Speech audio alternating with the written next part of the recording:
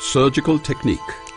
The external referential points in the Phorbas procedure are aimed to facilitate an accurate technique, and they are the insertion of the adductor longus muscle, the Foley catheter at the level of the bulbar urethra, the obturator foramen 2 centimeters below, the entry point for the insertion guide,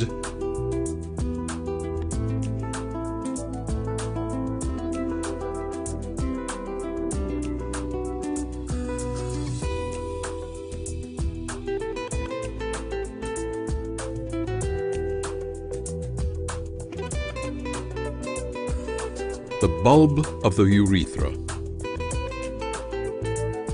The insertion guide curve helps to figure out the length of this incision.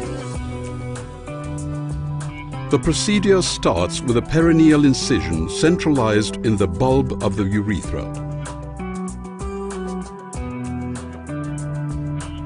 Sharp and blunt dissection, keeping the bulbous spongiosus muscle intact, allows identification of the crura, the ischiopubic rami, and the obturator foramen.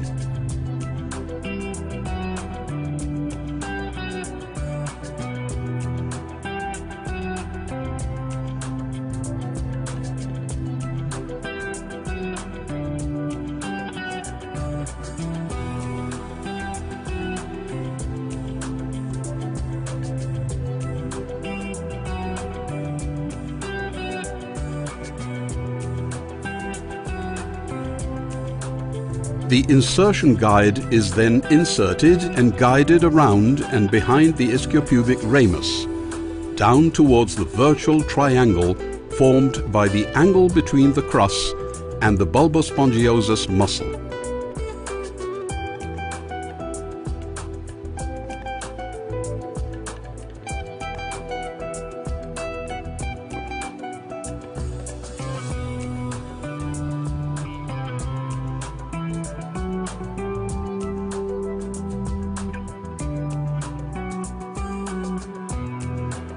Connecting the fixation arms is an easy maneuver thanks to the extendable design of the insertion guide tip. Pulling backwards the insertion guide around the ischiopubic rami, the fixation arms are placed in position.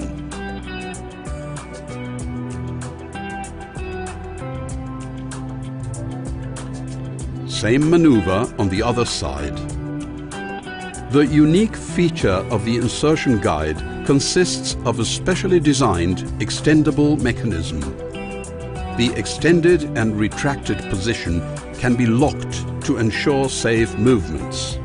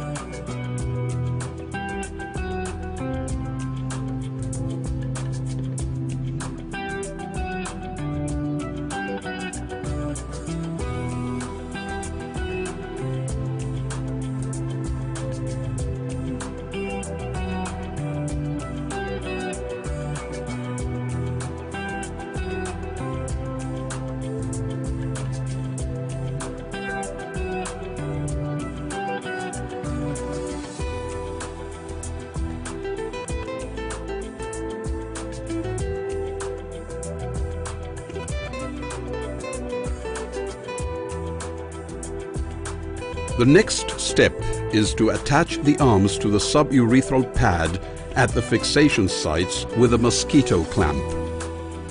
This is the first adjustment stage using the calibrated fixation arms. The arms should be connected to the pad under slight tension in order to create a gentle contact with the urethra.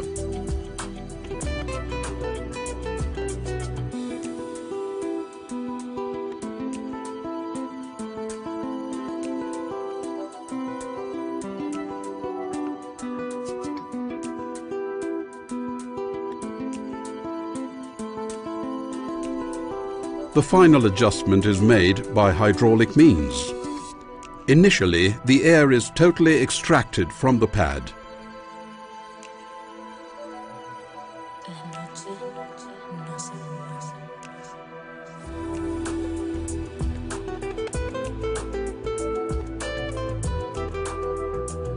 Then 10 milliliters of saline are introduced using a 10 milliliter syringe and an injection needle through the port.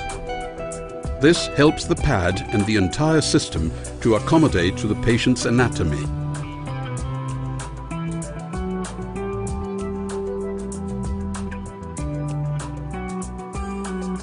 Finally, 3 milliliters are the residual volume injected into the pad.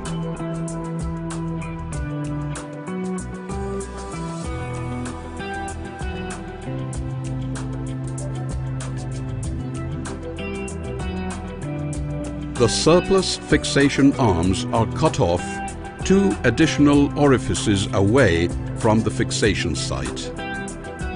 The port is inserted into the scrotum subcutaneously.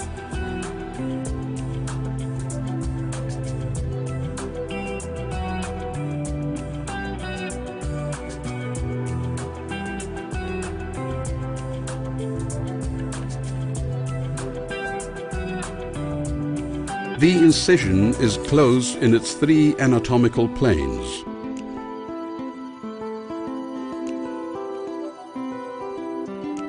The Foley catheter will be removed on the 2nd day. Post-operative adjustments can be done at any time after surgery.